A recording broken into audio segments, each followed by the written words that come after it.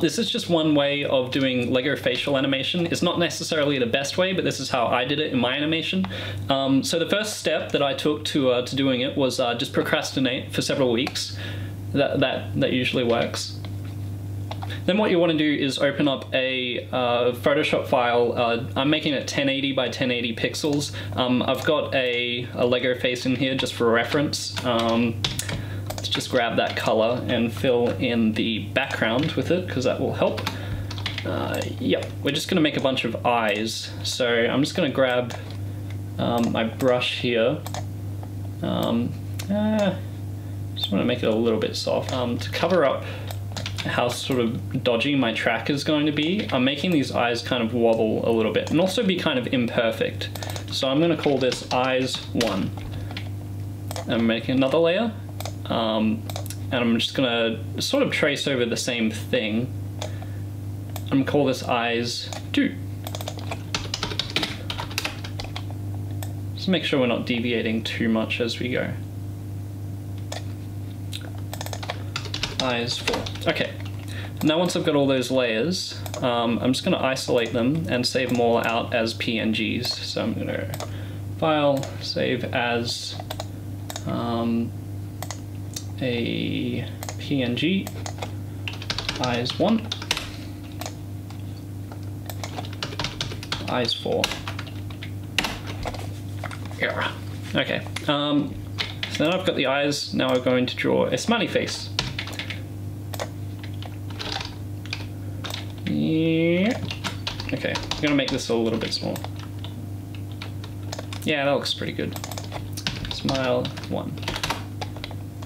Alright, so now what we've got is a bunch of eyes and a bunch of smiles, and they're all the same, and I did name them intentionally this way so that what I can do is in After Effects I can go File, Import,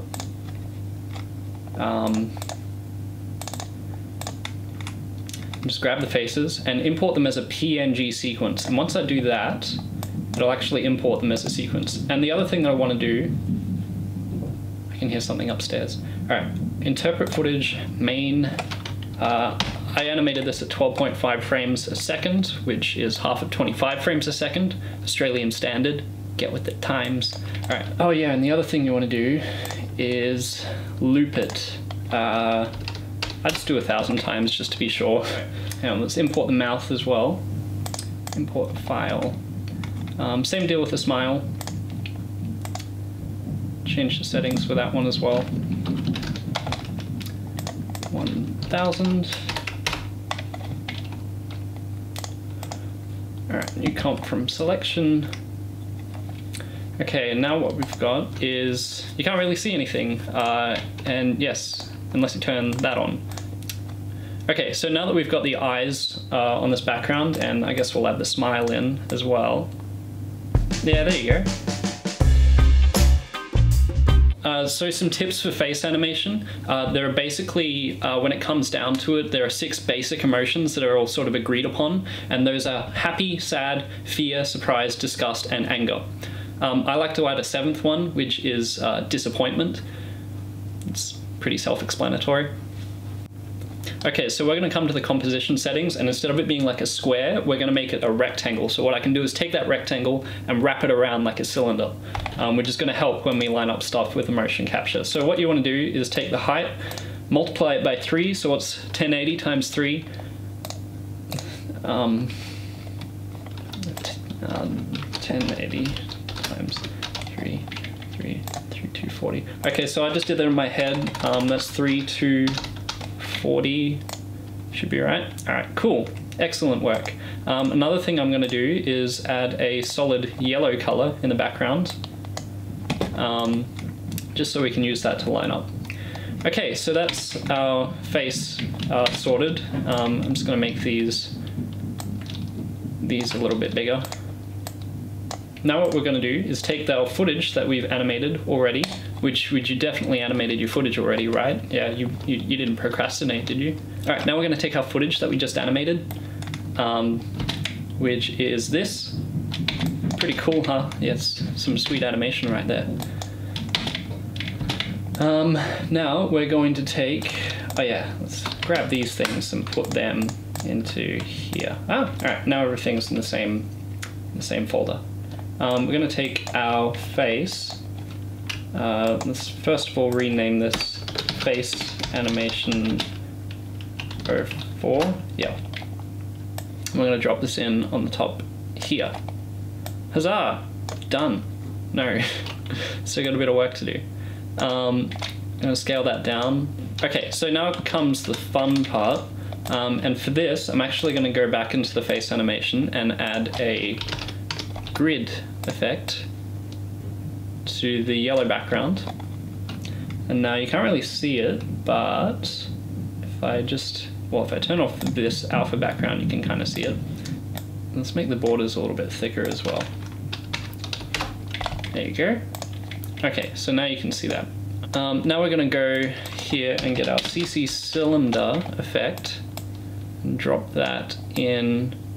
Oh, no, there we go. It already is there. Sweet. So there are a few tutorials that sort of go into this, this whole CC cylinder wrapping thing. Chris Boyer, go head over to his channel if you want to learn more. He did a really good video on this and actually has a folder full of Lego faces that you can just use and apply for lip sync. I obviously didn't do any lip sync in my animation because I didn't have any talking, but one thing that he didn't really go into was how to track the faces. What I discovered was that it is pretty much your worst nightmare. So now you're going to witness the horror of what was, hang on, I can get the spreadsheet up. 25 hours of post-production time on masking and face tracking. Holy crap. Yeah, don't try this at home, kids. I didn't sleep for like 3 days. All right, so basically you just use these sliders to kind of position it in the right place. Whoa.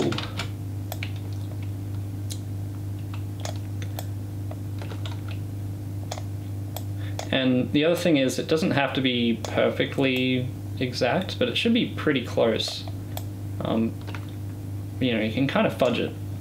I'm also not really replicating any of the lighting for this, just because it seemed to work without it, and it was a lot of extra work to do the lighting. So the first thing I do is sort of line up the cylinder so that it looks like it's attached to the Lego man's head, and then what I'll do is just grab the rotation Y and rotate it until it's lined up over those eyes. And if it's still not quite lined up, I can do a little bit of position Y up and down, or maybe it's a bit more tilted. One thing to look at is the curve of this bottom part and the curve of his helmet, I guess. And that's usually X, which is the tilt in. But like I said, it doesn't have to be perfect. Alright, so now we've got this, which is good for about a frame, but that's not what we want. So what we got to do is grab all of these things and add animation to them. And now, if I hit U, it'll bring up all of my keyframes. So when I exported this animation, it was at 25 frames per second. But the animation itself, like the movements of the character, are in 12.5 frames per second. He's only moving every 2 frames. So what'll happen is if I say line up, you know, the head like this, in the next frame or whatever, and then step through it, see that? It'll interpolate the movement between the frames, and you end up with this weird jittery feeling. So the way that I found to get around that was with every set of keyframes that you do for moving this is you highlight them all, right click, and go keyframe interpolation, and you switch it to hold. And now they should turn into these little boxy square things. And now what you can do is every keyframe after that should just hold rather than interpolating the footage. And by interpolate, I mean it fills in the frames in between. It like takes the point here and the point here, and it creates like a little frame in the middle here of it moving in between them, which is not what you want when you're animating at half the frame speed. Animators will understand. And so I'm stepping through this with page up and page down. And it looks like that rotation's a bit off. It'll probably take me about 5 to 10 minutes to do a shot like this. There's not really a whole lot of movement in it. The same process applies to virtually every single shot that you do. No matter what the angle is, it's pretty much the same. So yeah, that one looks pretty well lined up. same deal again. And this is just the part where it's just, you just gotta sit there and do it. One thing I might also suggest is that you get a mirror so that you can look at your own expressions, and that'll help you with sort of working out what kind of faces you can pull. Like, if you can't stand looking at your own face, then get someone else's face, buy a 6-pack down at Kmart or something. Okay, so I've just gone ahead and finished tracking that manually, frame by frame, and it looks pretty good. So I'm gonna go into the face animation and turn off this yellow solid in the background. First thing I'm gonna do is just add a little bit of blur to that animation layer.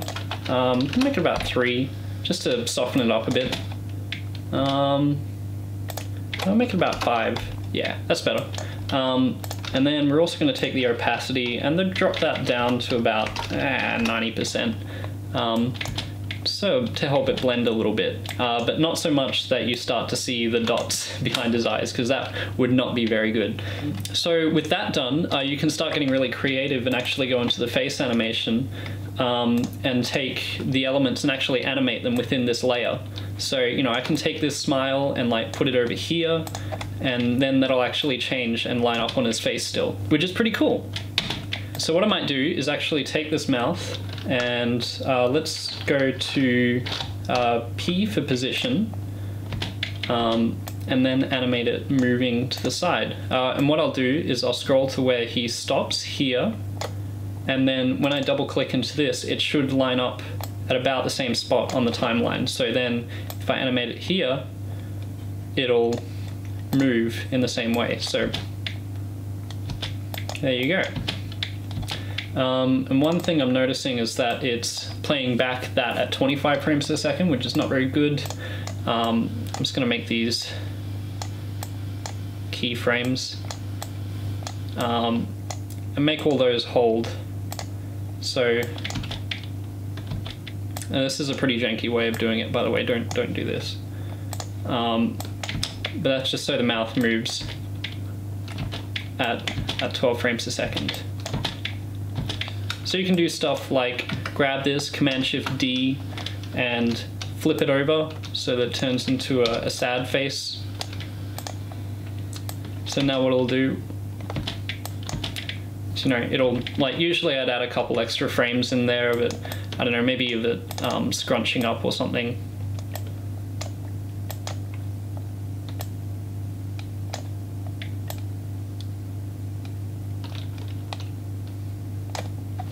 I'm going to make all these hold as well.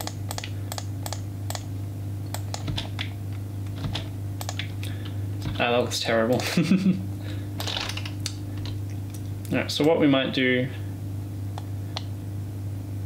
is we'll change the scale of it. So yeah, you can do stuff like that and it'll look pretty cool. The other thing you can do is take the eyes and make them blink. I'll turn on scale.